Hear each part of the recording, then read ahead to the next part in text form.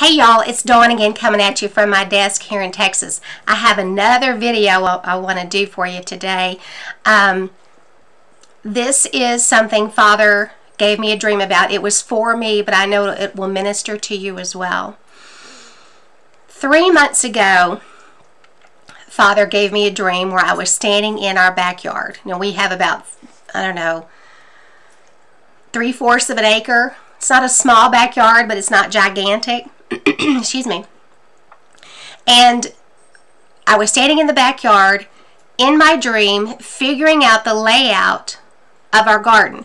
We had to just disassemble everything because of everything that happened with my husband having 5 surgeries in 1 year, and I just couldn't handle everything by myself. So we had a crew come in and just take everything down and just start from scratch. Well, in this dream, I was standing in the backyard configuring out where we were going to put everything. Also knowing in the back of my mind that we are going to be called to leave.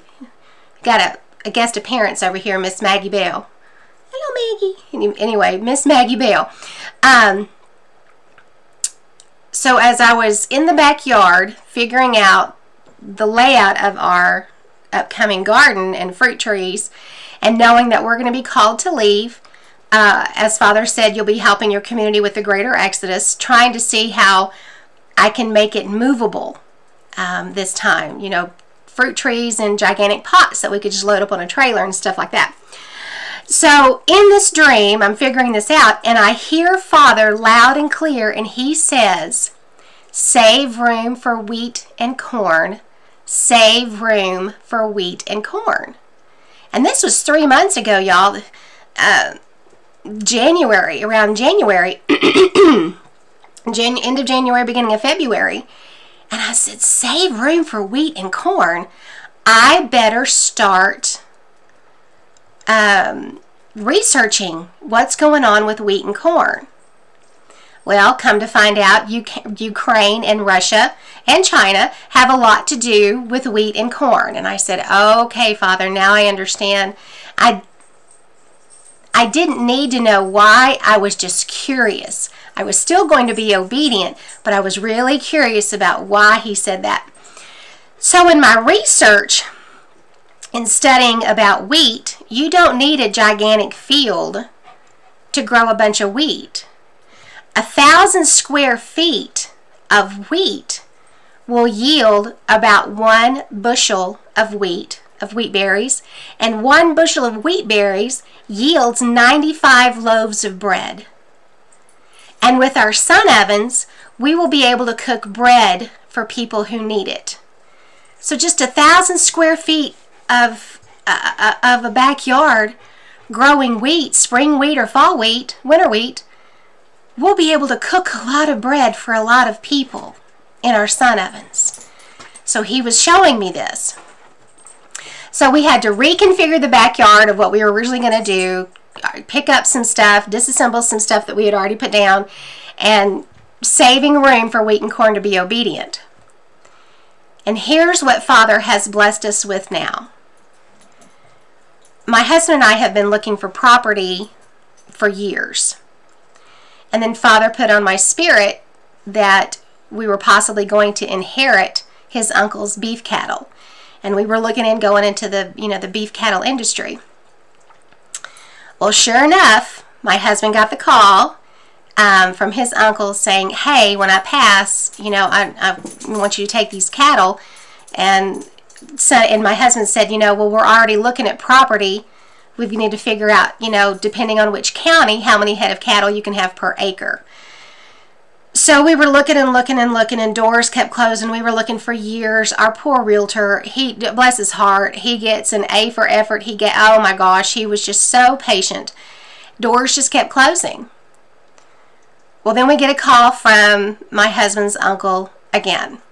And he said, did y'all find any property up there to take the cattle? And we said, no, sir, we haven't yet. He said, well, stop looking. I'm just going to give you some acreage. And my sonny said, how much are you asking for it? And he said, nothing. I'm just going to give you the land. So we are in awe that the God of Abraham, Isaac, and Israel is opening up the door for land for us. The first parcel is going to be 20 acres of prime pasture land, and it has 3 water sources on it. The first parcel is 20 acres. So, since the cattle isn't ours yet, and the acreage is, we have decided to go ahead and allow somebody to move to that property for free and start growing wheat and corn for the people.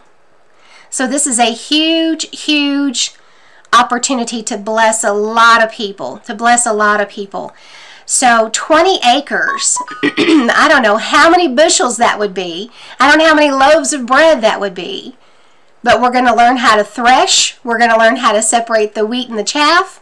We're going to learn how to grind our wheat, and we're going to make bread for the people. And then we'll grow corn as well. So anyway, guys, I hope you're encouraged by this. If this is, put a little catch in your spirit that maybe those who have space, who know how to garden, you don't need much space to grow corn. You don't need much space to grow wheat. Think about it. Figure out a place to do it. Contact some friends and go in together with growing wheat and corn, among a lot of other things that you would eat in season. But think about this, guys. If the God of Abraham, Isaac, and Israel tells me beforehand to save room for wheat and corn to grow for ourselves and to bless others with, that goes for y'all too. If you have the capability to do that, if you have the desire to do that, if you see the writing on the wall, save room for wheat and corn, you gardeners and farmers. Do what you can with what you have, and the Father will bless it. Do it out of obedience, not fear. So anyway, guys, keep us in your prayers as we pray for you guys as we take this first free 20 acres, turn it into a rich pasture land. Unbelievable. It's cattle have been on it for 45 years because they go from different pastures, different paddocks, and this is just rich farmland, and we are just beyond excited and beyond ready to work for Father's people. So anyway, guys, be blessed. We love you. Remember, it's the glory of Yah to conceal a matter. It's the honor of kings to search it out. Search him out. Ask him who he really is. Love you guys. We'll talk to you soon. Bye.